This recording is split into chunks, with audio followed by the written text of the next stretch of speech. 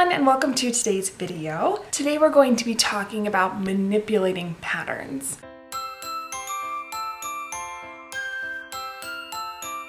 Once you know how to manipulate a pattern, you can basically create any pattern you like. Today I'm just going to go over some very basic ways to manipulate your pattern to change the design of what you're doing. I won't go into a lot of depth or detail. If you want more information on manipulating your patterns, again, I would recommend getting this book, Principles of Flat Pattern Design by Nora M. McDonald.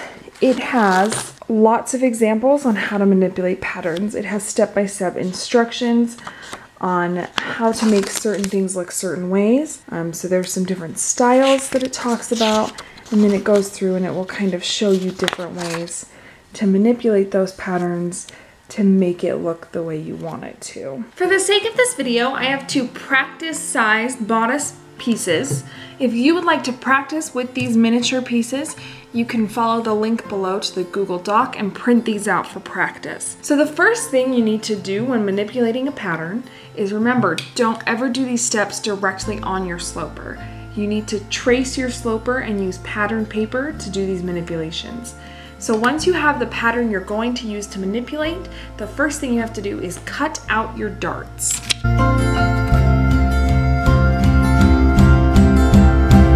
Dart manipulation is going to be your main form of bodice manipulation or any pattern manipulation because darts are what create the fitted appearance of a top.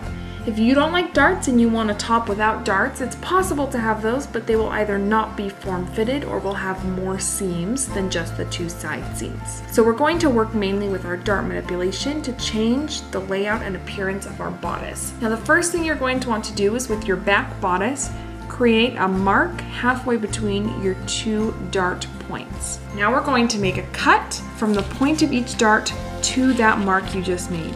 Do not cut all the way through it because you want your pattern to stay together. Just cut to it so that it can work as a hinge. With your front bodice, you're going to do the same thing, but you're just going to take those points to the bust point, which should already be marked on your pattern.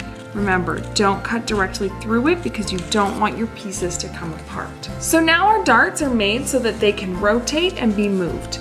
So one of the easiest ways to do dart manipulation is to just close up a dart you don't want. So say we're working with the back of our bodice and we don't like this top shoulder seam. We think it's weird or ugly or whatever. What you're going to do is you're simply going to rotate from your cut and close that dart so that it is no longer there. Now when you cut it out, the dart in your waist is going to be a little bit wider, but that will still create the fit that you need to fit the curve of your back. Likewise, if you don't want a waist dart, you can close that waist dart and have a larger shoulder dart, which will again change the appearance of your bodice. If you don't want darts at all, you can cut through that point and now you have a seam.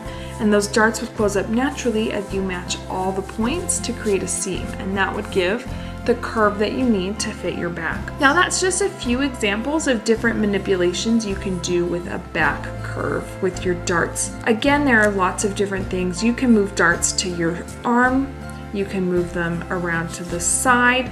There's lots of different things you can do. With the front of your bodice, it's the exact same concept.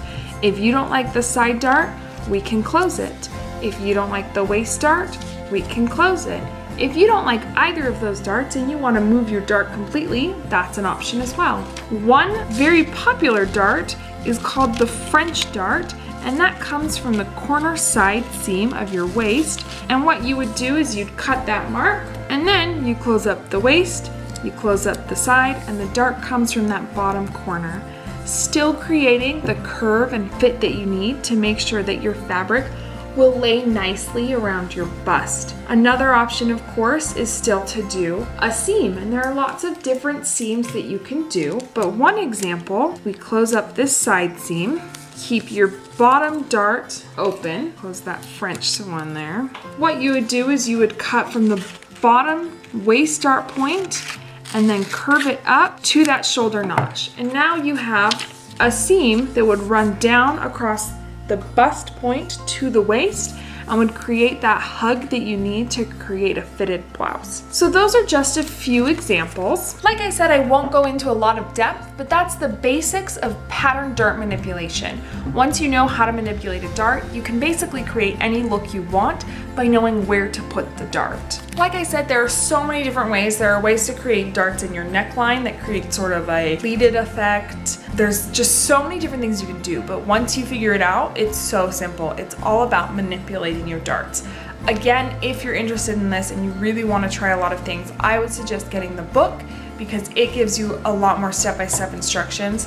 There's also a way to manipulate darts where instead of cutting the pattern piece and retracing it or taping it, you have your sloper and you just rotate it.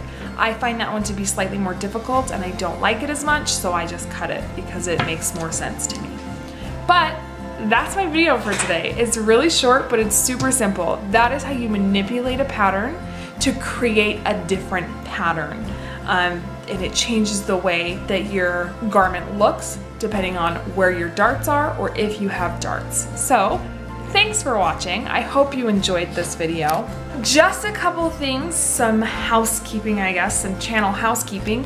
Don't forget that book club is coming up. So let me know if you want to do book club next week or in 2 weeks. I'm open for either one, so let me know next week or 2 weeks and a time of day that would work best for you because that's going to be a live video. Remember, the book is Wuthering Heights. We'll discuss that together. Second thing I need opinions on is I want to do a tutorial on how to make a blouse, how to do a bodice, an actual garment. So I need to know what kind of styles you guys are interested in. Otherwise, I'm just gonna do what I wanna do and you'll just have to learn something that I make for me. So let me know if there's a certain style that you're interested in me showing you how to manipulate the pattern and make that specific top. Comment below with those ideas. Let me know when you wanna do book club and thanks for watching.